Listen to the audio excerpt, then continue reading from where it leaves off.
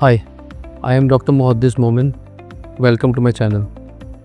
Today we will be talking about clubfoot. This is a common condition that often worries new parents. In this video, I will be sharing or addressing some of the important questions that parents ask with regards to causes, the treatment, the concerns, and how to prevent it. The good news is, it is treatable. With early intervention, most of the child can walk and run normally like any other child. What exactly is a clubfoot? Clubfoot is when a child is born with one or both feet turned inwards and downwards. This happens because the muscles and tendons around the foot of it is tighter than usual. So this draws the foot into abnormal position. And if we do not correct this, this will lead to a permanent deformity. So we need to act early on to deal with this condition. Most parents ask, what went wrong?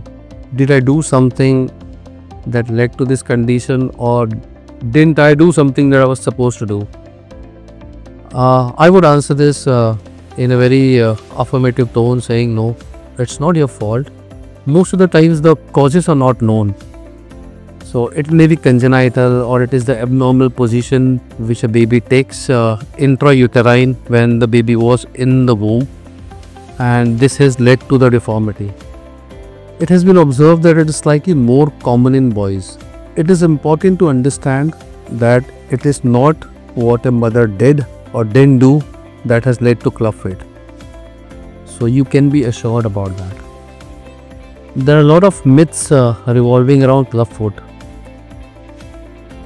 but they are all myths. Myths like wearing tight clothes while the mother was pregnant, assuming abnormal posture or positions, or the lot of superstitions involved into this. This is purely a medical condition and completely treatable. Well, ultrasound was not evolved.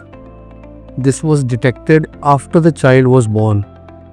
But nowadays, with the advances in medical sciences, this can be detected during pregnancy itself. So the parents are aware that the child is going to be born with a deformed foot, and he can arrange the treatment in advance. A lot of treatments have been tried in the past. To begin with, there were extensive surgeries used to be performed on the feet of this small child to correct this deformity.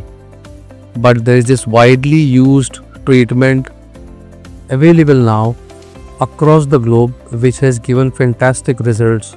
It's called Ponseti method, where the doctor applies corrective cast or plaster cast, and the cast keeps on changing every week and gradual correction is attained.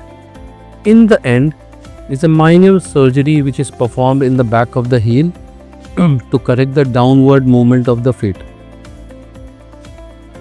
This has given absolutely wonderful results throughout the globe. After the completion of this plaster cast, the child is supposed to wear a special shoe for first few years of his life so that the deformity doesn't come back. With regular follow-ups and parental care, almost every child can achieve a normal foot and a pain-free gait. In the end, I would just say this is not a disability, it's a correctable medical condition. We can achieve a near normal foot by early detection, proper treatment, and consistent follow-ups. I am Dr. Momin, an orthopedic surgeon, helping you understand your bone and joints health one video at a time. If you found this video helpful, I will be sharing similar informative and interesting videos in future. So kindly do like, share and subscribe to my channel. Thank you.